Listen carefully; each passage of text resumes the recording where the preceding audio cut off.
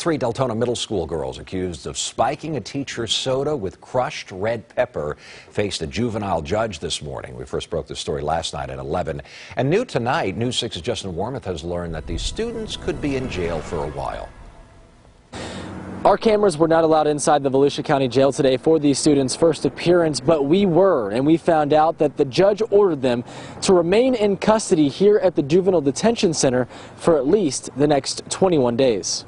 Volusia County deputies charged the 12-year-old students who go to Deltona Middle School here with felonies. Investigators say the incident happened on Monday after a teacher referred one of the students to the principal's office for dumping glue into another student's backpack and for suspicion of stealing a laptop.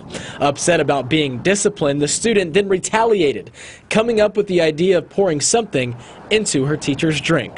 Deputies say this is how it all went down. The student who got in trouble brought in the crushed red pepper to school on Tuesday. While another student distracted the teacher, a third dumped the red pepper into the teacher's Mountain Dew, and when the teacher got back to her desk and took a sip, she knew something wasn't right.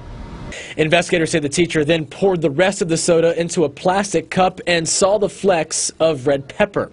We're told she continued to suffer from a sore throat and stomach pains throughout the evening, and a few days later, deputies were at the middle school investigating. The three girls were then arrested Friday night, two of them being charged with poisoning food or water and tampering with consumer products, while the third is being charged with being a principal to the crime. In Volusia County, Justin Wormuth, News 6.